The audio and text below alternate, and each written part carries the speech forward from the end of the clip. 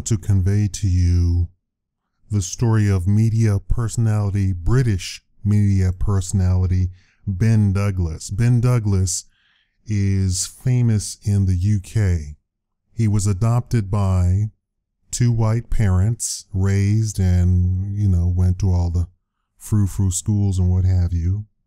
Anyway, so the story goes that he was at a party, a classy, ritzy party.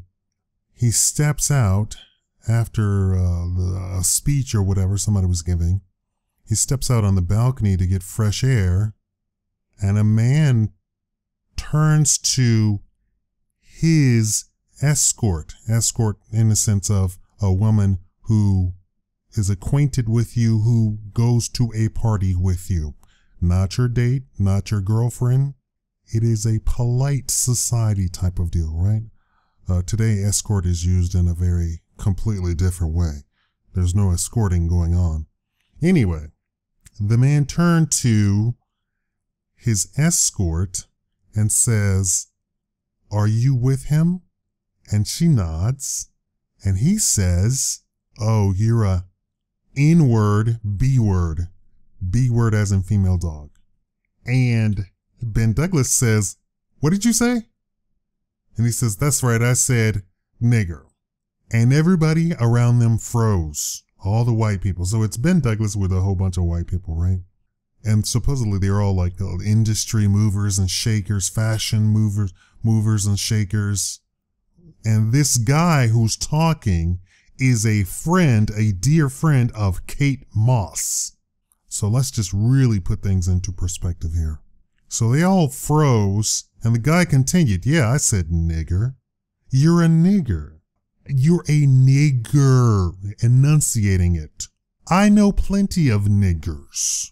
And he went on, and Ben Douglas said, "Well, that's insulting. You can't say that to me. That's insulting." I'm sorry. The way I read the story, I don't see Ben Douglas saying, "Hey, that's insulting. You better not say that." I don't see him doing that. That is not how the story was conveyed to me. The story was conveyed to me that Ben Douglas was like, "That's insulting." Anyway, let's go to my story of the same exact thing. And instead of me acting like Ben Douglas and being all meek, humble, mild, and silent about the thing, I was at law school, at a law school gathering. There was about 200 law school students around me. So this person, a girl, of course it's a girl, right, insulted me and said I was a cheap bastard and I was this and that and the other. And then, hold your horses, the KKK students, yes, the KKK students. I went to law school with KKK students. Oh, and they weren't shy about it. They're not like the liberals of today. They're not the liberals of the West Coast or the East Coast. Oh, all those poor black people. We just really feel for them. They can't help themselves. No, they're not like that. They were like, "KKK, we hate niggers," right? So then the KKK students stepped up, and then I looked around at all these silent people, just like the people at the party in the Ben Douglas story. All the silent people, all the people were silent.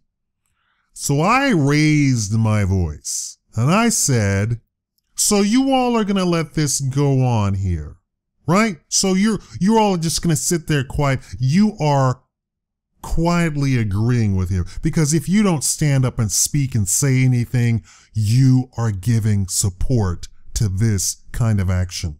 So then the KKK guys, there's about 7 of them, wanted to clearly beat me up and got into my face. I said, "Oh, you don't want to do that. You are stepping into my bubble of air." In law school, of course, we know about torts and batteries and what's assault and all that sort of stuff, right? We've got criminal law, we've got everything, right? We know the deal. And I said, "You're stepping into my bubble, which is an assault. If you do not back up, I will defend myself, and you don't want me to defend him." At that time, I was still in my martial arts school, and I don't mean karate. I don't mean taekwondo. I mean, I studied jujitsu, and I don't mean jujitsu that you see on the MMA. I studied Okinawan jujitsu, the real stuff that you break the person's leg by the time they hit the ground, that you're slamming them into head first. So I would have decimated the guys, and they all backed off, and I walked out.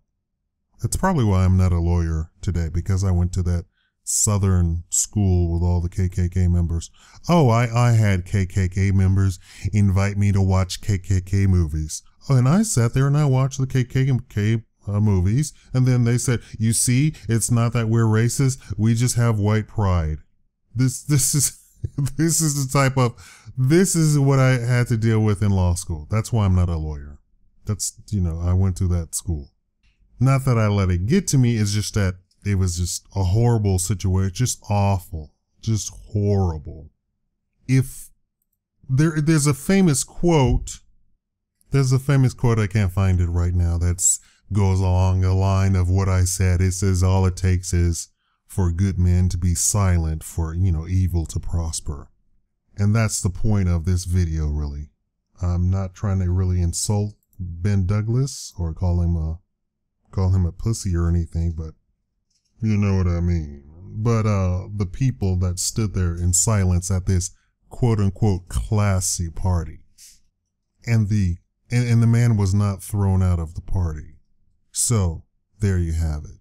Has anything like that happened to you, or what would you do in that situation? Would you have spoken up? One of my Facebook friends said that he would have throat punched the guy, broken his box, and then laughed when he brought him to court. Thank you for watching the Shikama Live Show.